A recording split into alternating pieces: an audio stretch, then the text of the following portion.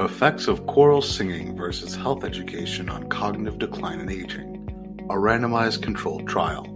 In individuals with dementia, singing programs have been found to improve cognition and psychological well-being. People engaging in lifelong music making have been found to have better cognitive outcomes later in life.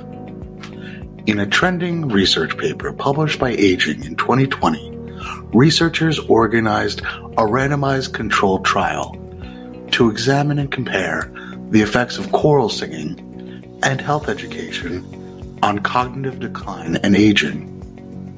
Read this study and more peer-reviewed aging-focused research published by Aging at aging-us.com.